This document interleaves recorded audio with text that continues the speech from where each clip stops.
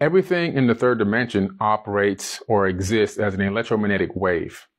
So there's nothing here that is actually solid until a conscious observer collapses it, or until sentient energy collapses it into something that we consider to be solid.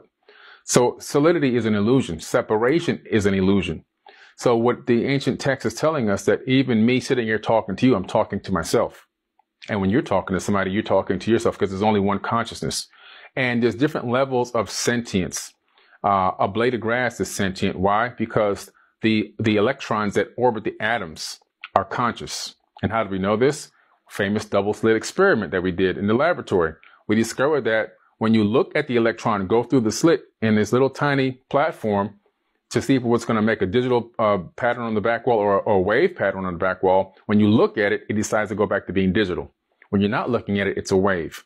So right now, while we're not looking at our homes, because we're here halfway across the country, our homes exist as a wave of light, a light wave, electromagnetic waves of energy.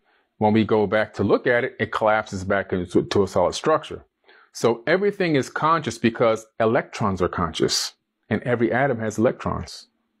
As above, so below. Consciousness that has created this entire realm of third dimension, or this universe, is like the human brain.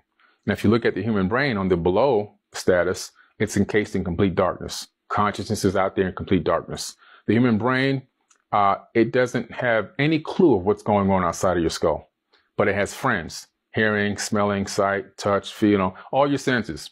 So it says to its friends, go out there and tell me what's going on. So the friends go out and they collect information.